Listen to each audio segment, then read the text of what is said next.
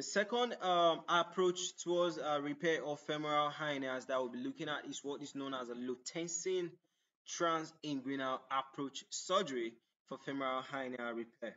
Okay, so if you look at this image, there's actually what so many things, and the only one we have discussed is the Mac Evidis high approach, which is made what above the inguinal ligament. Okay, so the next one we're looking at what the Lotheissen. And how do they describe it? Trans-inguinal, right? So it is going along the inguinal ligament. That's what they call transport. You are going along the road. Do you understand? All right. So trans-inguinal, this is incised along the inguinal ligament and all this stuff. Okay. So in this procedure, you can see it here. Incision is just there. Okay. We'll be looking at the definition. We're looking at the steps as procedures. Okay. Looking at the advantages. Looking at the indications. Indications is like, okay, conditions where you can use this. Okay. Then that's all right. So pretty. Let's go. Definition right now. Lotheisen's what trans-inguinal approach is a surgical technique for femoral hernia repair and is named after what Dr. Lotheissen. All right, probably him and some group of surgeons discovered this, or probably him and some group of people. All right, but probably he was the one who brought the idea and all the stuff. Okay. So it is actually a modified approach that combines the elements of traditional inguinal repair with femoral hernia repair. Okay.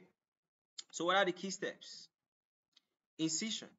A standard inguinal hernia incision is made, but it extends slightly more laterally.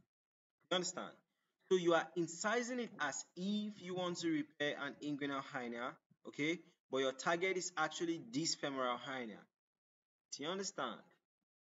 That's why they say you are combining inguinal hernia repair with femoral hernia repair.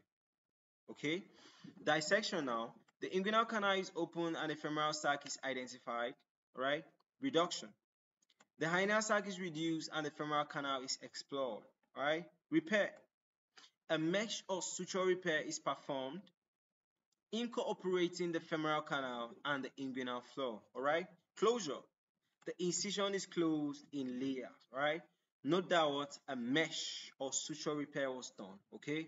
And this mesh or suture repair is usually what non-absorbable, so that it is there forever, trying to hold back that area. Talking about the advantages, it allows for direct access to femoral canal. It enables repair of both inguinal and femoral hernia simultaneously. So it can be indicated in people who have concomitant what inguinal and femoral hernia. So you have inguinal hernia and femoral hernia together. So they can just do this incision to repair the both. Okay. It also reduces the risk of missing a concomitant inguinal hernia. So it could be that the patient has an inguinal hernia, so you don't want to miss it out. Or it could be that you don't know, so you just do this so that you don't miss out anything again. All right. So it's this one now. I'll say this incision is along the creases that are usually at the groin. Okay. So there will be faster recovery. There will be faster healing because you cut the skin along its line. Okay. So what are its indications? You can use this for treating primary femoral hernias. You can use it for treating recurrent femoral hernias.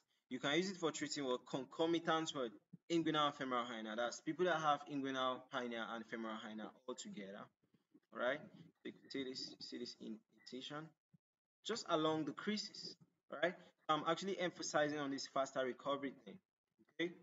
So we said that this incision is made superior and parallel to the inguinal ligament, right? So it's along it, but it's superior. The inguinal ligament is down here, so this incision is superior, okay? It actually extends from the pubic tubercle to the mid-inguinal point, right? So guys, that's it about the Lotheisen's trans-inguinal approach surgery for femoral hernia repair.